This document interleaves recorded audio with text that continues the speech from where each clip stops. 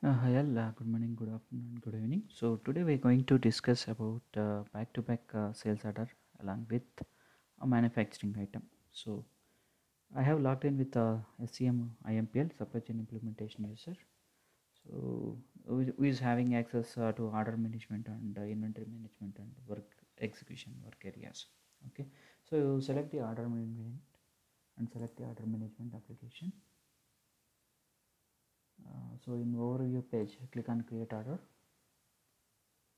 So select business unit as US1 business unit and select the customer as a computer and service rentals. So as soon as you select the customer, so the bill to customer at count, ship to customer, ship address, it's defaulted. Okay, so as I said, like I'm going to enter the manufacturing item. So I'm going to select the item 806751000. Click on search. And this particular manufacturing item is a configurable item, so you have to configure this particular model. So if it is a configure item, so you'll see the configure and add button. So you just click this button and start the configuration. Okay, so plan to use Skype or video conferencing. I'm selecting it as yes. Plan to watch a lot of videos, yes. And the plan to store your video library on the tablet, yes.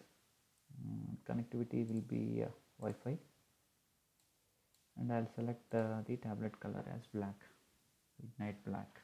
Okay, so then go next to select the tablet options, like screen will be a 10-inch and CPU will be quad core 2.5 gigahertz.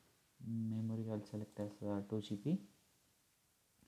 Storage, so if you see the star option, this is a recommended option, but like from storage I just want to select the 32 GB, just want to show you.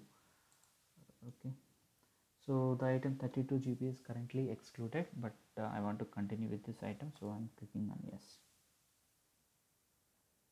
Okay, so connectivity Wi-Fi along with Bluetooth, camera primary 8 MP and secondary 1.2 MP, battery I will select 3.8 volts, and go next to select the accessories such as cases. So case I am going to select red 10 leather case, screen protectors 10 screen protectors, and I am not going to select earphones and headsets, and it is not mandatory. Okay, just click on finish and review. So this is the model under which these are the option classes. Under the option classes, this is the option which we have selected. Okay, so now the total amount is $531. So just click on OK.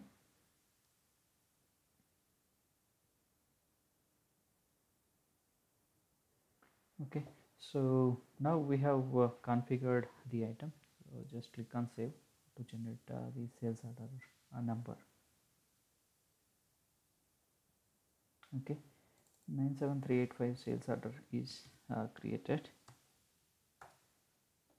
This is my sales order number, and before going to submit, I want to validate to make sure that the options which I have selected for this model is correct or not, and the details which I have entered is correct or not. So order validation is completed without error. Just click on OK and submit the sales order.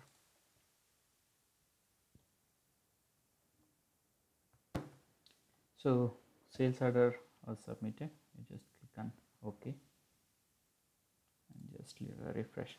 So the status it is showing it as not started. Okay, so instead of waiting for the status to be changed, what we will do is go to actions and switch to fulfillment view to see the fulfillment status. Okay, so fulfillment line, this is the fulfillment line, and we'll see the warehouse. Okay,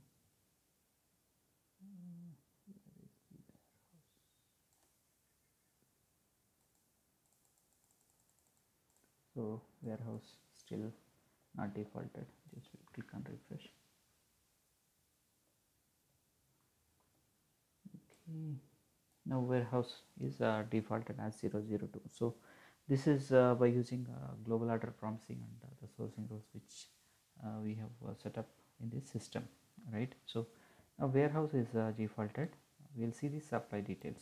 Okay, so since this is a back-to-back sales order, that's why like you're seeing the back-to-back option here, and here the supply order number has to be generated, and it is not generated yet.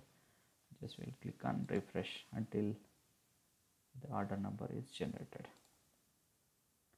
So now the status got changed to fulfillment line status is got changed to awaiting shipping, and click refresh.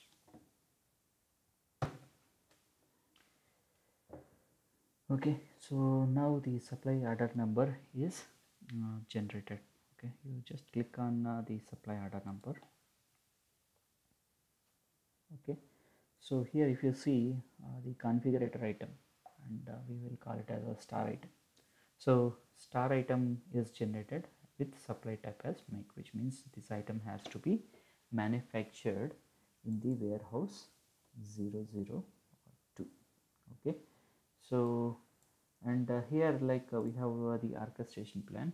Okay, this is a supply orchestration, and a work order is created, and if you go to, since it is a manufacturing item, we directly go to the make, and from here we will see the work order number. Okay, so this is the work order number 10454 and created by the system automatically, and the WAP status like the work order status is released. Okay, so sorry, not here.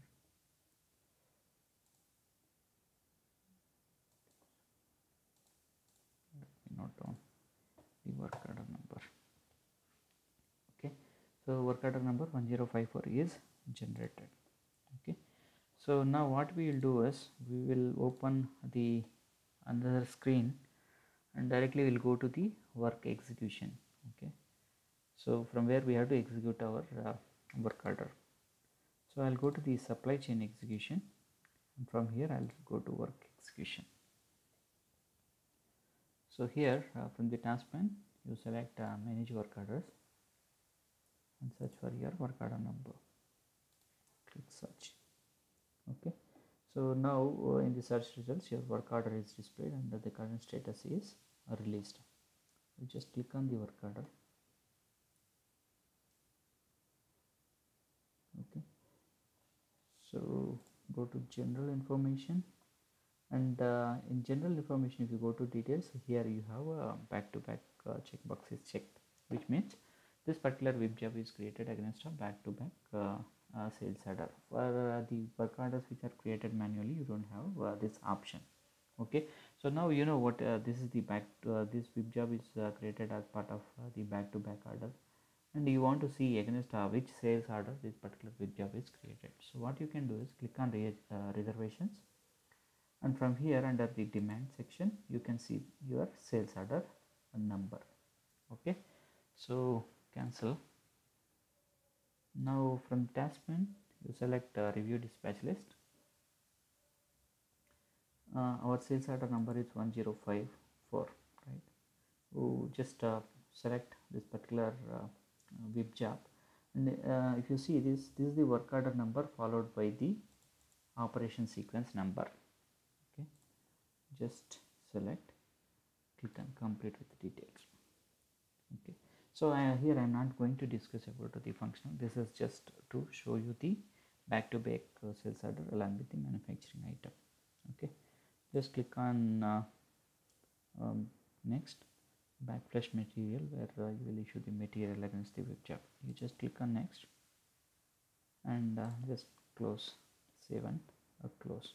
Okay, so now if you see against a work order, again you have another step like work order number followed by the operation sequence number 60. Okay, select this again, complete with details. And if you see this is the last step, you have additional a step here as an inventory in comparing with your previous step. Just click on next, and you see the inventory is like your finished good, you are going to store it in sub inventory called completed sub inventory. Okay, so click on save and close. Okay, click on done. Okay, now the earlier status web job status is released. After this we have completed all the operation sequences and financially produced a finished good, right? Now click on search and we will see what is the current status of this particular web job. You need to select the status as all, click on search. So now your web job is completed, right?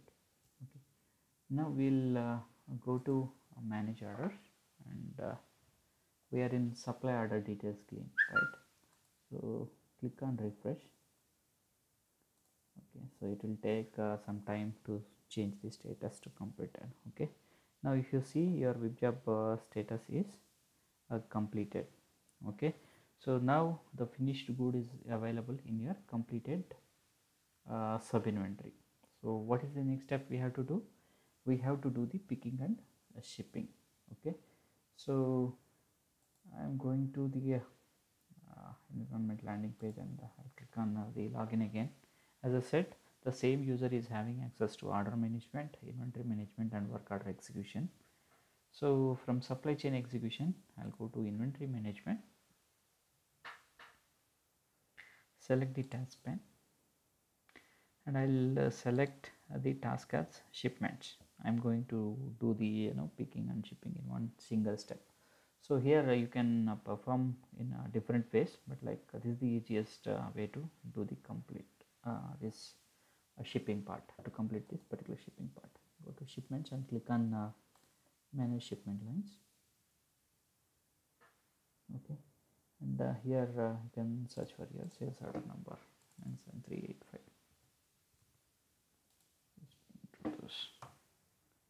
Click search.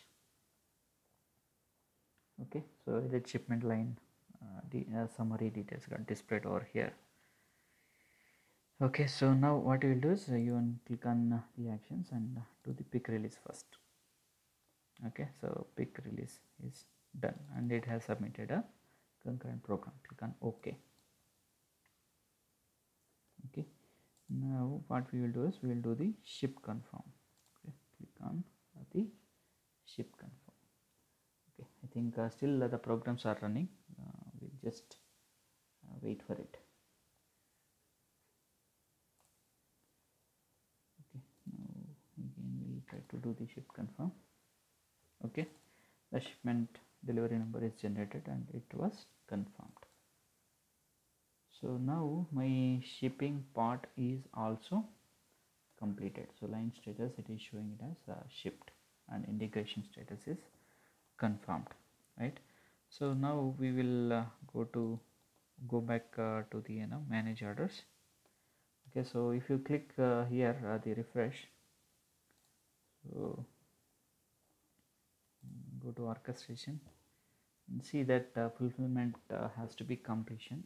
Fulfillment completion step has to be completed by the in supply order details screen. Then only your line status gets changed to the shipped. Okay, so just click on refresh.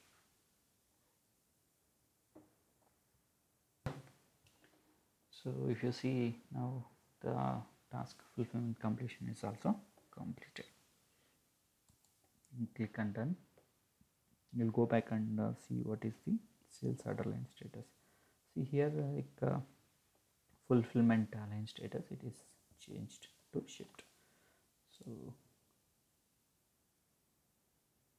okay, we'll click on done and we'll see in main sales order screen. Okay, so now if you see the status, now it's got changed to awaiting billing, which means the records are pushed into AR interface and to create the AR invoice. Okay, so if you want to see the full order to cash flow, I have made another demo, so you can watch this video which is having the full end-to-end cycle for the order to cash. Okay, so thanks for watching this video, and if you like this video, please like, comment and subscribe. Okay, thank you.